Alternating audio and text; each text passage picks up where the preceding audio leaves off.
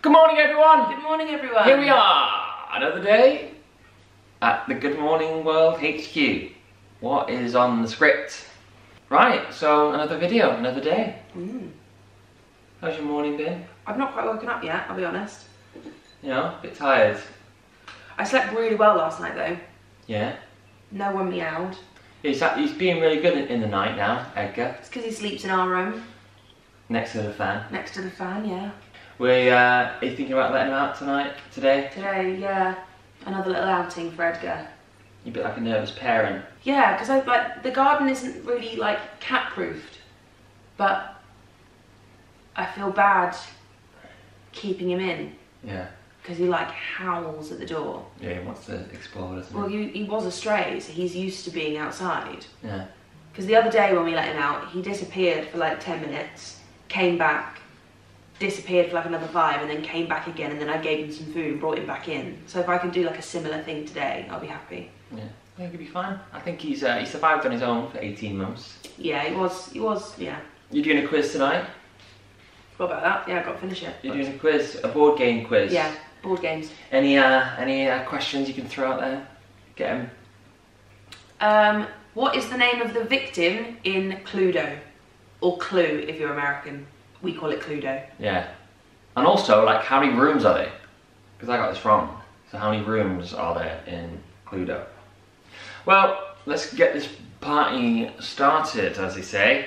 This email, again guys, thanks for the emails. Lovely emails. Beautiful emails. All sorts of stuff going on. But yeah, really good. So this email is from someone called Charlie. Charlie Taylor. And they've said, any advice on how to deal with mental health issues like anxiety in musical theatre? My passion is theatre and my dream is to get to the West End one day or even Broadway. However, sometimes I feel like my anxiety is stopping me in ways. So yes, do you have any advice at all? Thank you. I'm going to quickly say that I've never really experienced anxiety like being a swing before. Like that was the first time I actually felt anxiety, like big time. Because being a swing does give you anxiety. Because you don't know when you're on or what track you're on for. And there's so much pressure for when you go on for it to be right. And everything before then, before being a swing, I never covered before. And I just played like parts, I just played a role. So I never experienced that sort of thing of being in a show and thinking, if that lead actor falls over now, or like in between shows gets a tummy ache and goes off, I'm on. And then to have that 9 times over because you covered 9 people. Yeah. And also being at home, like today. And then knowing that my phone could ring at any point going, you're on for the lead or you're on for this track you've never done. Yeah.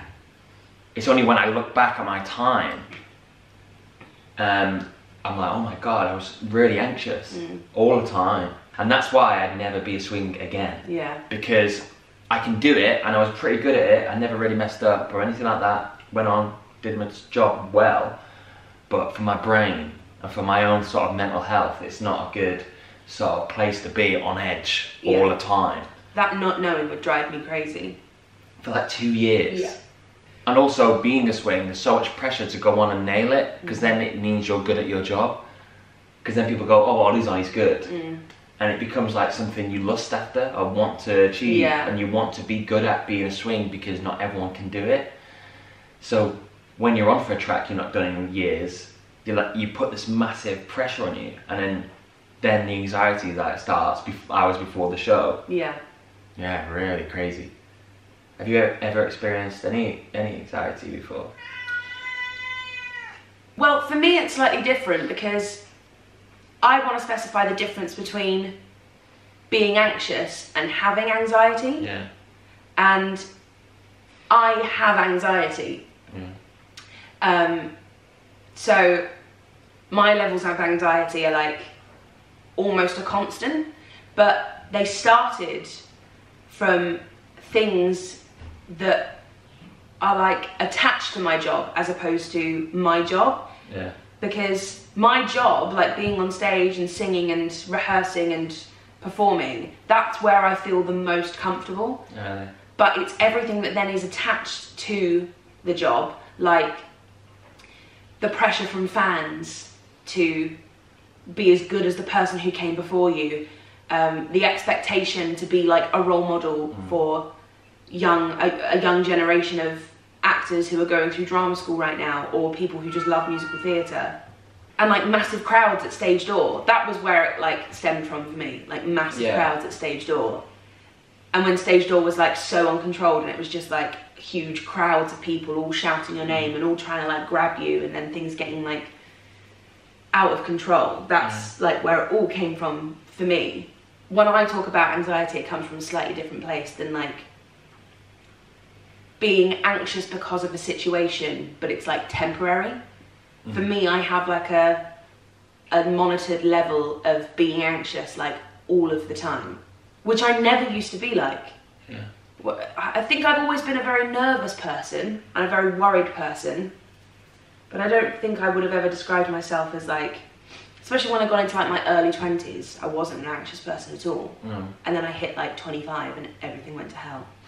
Maybe it's because your audience grew, and maybe because the expectation and the stuff that you could control, you couldn't really control anymore. Yeah, everything was like manageable. Yeah. At that point, where like I was doing a job that I knew I was like really good at. Like I was playing Eponine, which is a role that I felt like I'd like trained myself to play for my entire life, because it had been my like life's goal to play that role. And I had an audience small enough so that everyone was quite like, I kind of would like, I'd recognise people, I'd know who these people were coming to stage door because I'd seen their usernames or we'd chatted on Twitter, and like it was a nice, I mean I say small, it was like 100,000 people, but it felt manageable, like I felt like I was on top of it. And then my audience started to grow, and then I started to play roles that were sort of more challenging, like Wednesday Addams and Veronica Sawyer and even Fontaine to an extent. Like I started playing roles and there was like more of an expectation, and as my audience grew, there was too many people that I could like stay on top of. Yeah. And with that, stage door grew as well. Yeah. For me, the conversation of anxiety gives me anxiety. Yeah. It like makes me really nervous.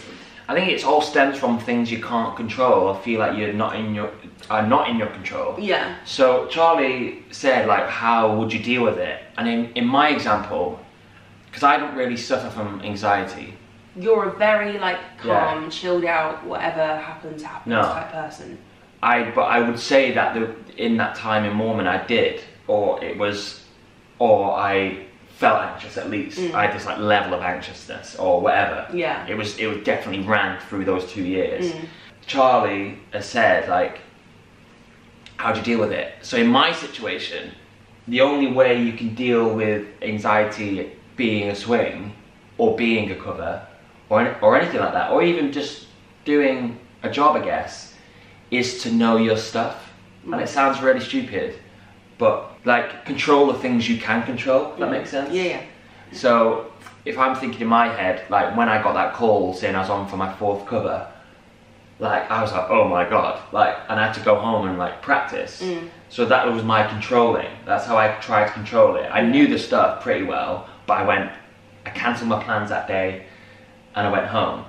I was like, I need to go home because I'm on for my 4th cover tonight. Bye. Went home, got my iPad, sat there for 2 hours and ran the whole show as that part. And that, at that point, was the only thing I could control. So that sort of helped, I guess. So that would be my only advice, I guess, if you're a swing or a cover. Just know your stuff. Yeah. Because you're going to get that call when you're not expecting it, going, you're on for this person. And if they've been paying you week in, week out to be a swing or to be a cover, they expect you to go on and do it. You know? You can't be like, oh, I don't actually know that. Yeah. They're like, get on. Yeah. And just wing it then, because you're on. Yeah, last year my anxiety got like to the worst it's ever been, and so I started having counselling sessions. And the thing that I discovered through having those sessions is that there are so many things that I know logically and practically that are true, but the way I feel is completely different. So even if I know something to be true, it won't matter because my feelings and how I feel at that time will completely override it. For me, it was like trying to balance how I felt and what I knew, and trying to let my logical side, as opposed to my emotional side, take over. Have you ever like suffered from anxiety like for auditions though? Or has it just been like when you're in the performance? Because I know I have, like, yeah. When I think back to like times when I've like suffered from or felt anxious at least about an audition, but it was like, it felt stronger than just being nervous or anything like that. And I think it's because, and we spoke about this before, it was the level of material I got sent. And I remember like sitting in my room with like 5 pages of script, 2 songs and whatever, and I had like 2 days to do it. And that sounds like a lot, but it's not, to do a good job of that amount of material. And I remember just sitting in my room thinking, I don't want to go to this audition, and I think I did in the end. But I guess again, the only thing you can do is try to control what you can control. I did go to the audition, but there were points where I was going to call my agent and be like, hey listen, I don't feel good about this, because I don't want to go in to this audition and be terrible. And the 48 hours beforehand, I'm feeling like this, because I know I've got all this work to do in this amount of time, and I'm going to go into a panel and look terrible. If that happened again in my life, and it was an obviously I came over it and went over the hill and managed to control and suppress the anxiety enough to feel like I can do the audition. But I guess my advice would be, if you ever feel you're put in that position, don't do it. If it's better for your mental health to not suffer for 48 hours before an audition and do an audition that you're probably not ready for or happy to be in, just call your agent, and they will, if they're a good agent, they'll understand. If they don't understand and start calling you all the names under the sun and say you're wasting my time, tell them that they're wasting your time, you know, like, because they're not the people you want to be with. They're not the people who should be representing you. I've never cancelled an audition due to anxiety, but I've been close, and also I know that I would if I have to. And for me, anxiety in auditions, it's not so much doing it, I'm fine with that. It'll be the material that will get me down, or get me like in a place where I'm looking at words and they're not going in because my heart's pounding. I'm like, I won't be able to do this. Because for me, I try to be the best I can be at every given opportunity. I don't go in half-assed and be like, oh, you'll be fine. I want to be good. So I put the pressure on myself. It's the same when I said about being a swing. Like, I want people to go, oh, that guy's good. So yeah, that's my advice, I guess, for auditions. I think for me, the thing that helps me when I've done auditions is that I always remember how I feel after I've come out of an audition. When I'm like, oh, I wish I could go back in now, and like with the knowledge that it was fine and that I will make it through, and even if it goes wrong, what's the worst that's going to happen? Like, you know, I won't get the job, but or you might still get the job if you're still the best person auditioned that day. But it's always just the knowledge that I will be okay, and I will come out of that audition going, I wish I hadn't have been so worried and nervous and anxious before going in, so that I could have done a better job. So I kind of try and remind myself of that before I'm going in. And also reminding myself that the panel want me to be good. They're not there to like try and trip me up, and they don't want to watch me fall flat on my face. I'm less anxious about auditions than I am doing like one-off concerts. I hate it. One-off concerts? One-off concerts, I can't. Because it's like, you know too far in advance.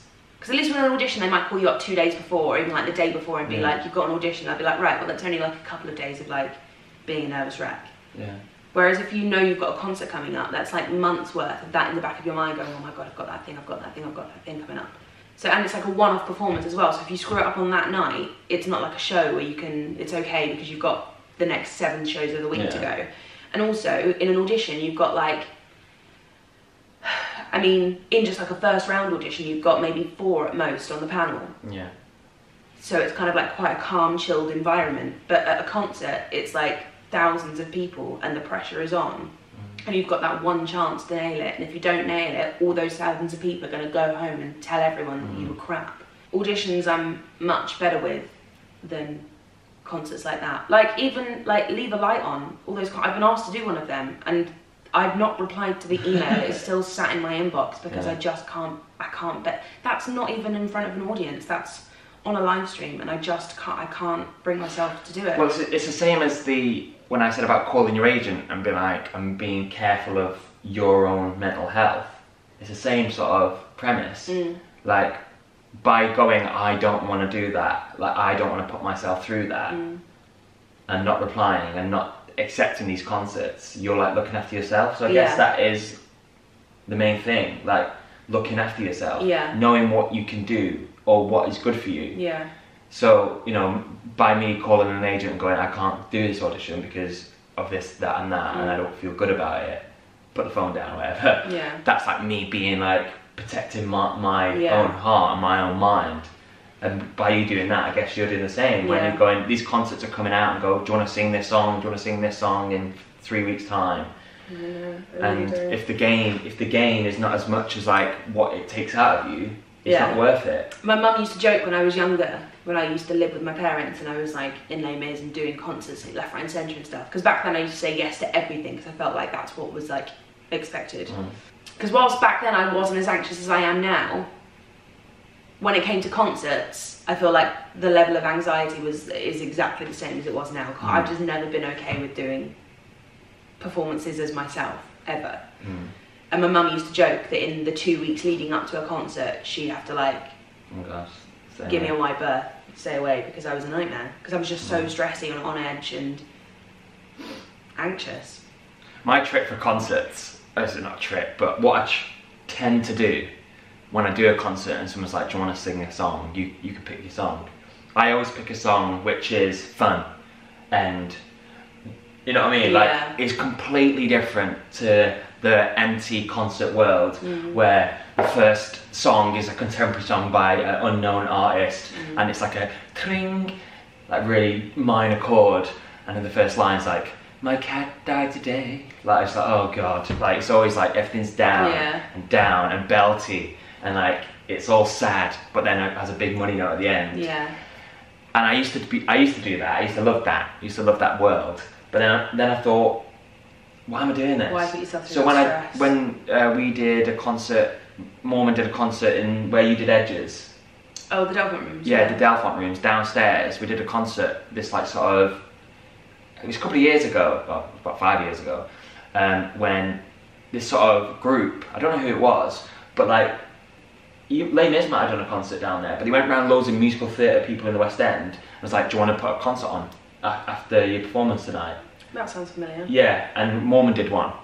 I did a musical theatre rap, and it was fun and everyone loved it, but it was just taking the mick out of myself, and I guess that's my advice, like, I think, because you can get hung up on, if you're singing against people who like, you know, the Beverly Knights of the world, and Dina Menzel or whatever, like these massive names, and you're at this concert, just do something completely different. Just do something fun, you know. Just try, if you are in that position where you said yes and you're like, oh god, I feel really nervous now. I remember doing a concert once where everyone was singing. I sang Pulled.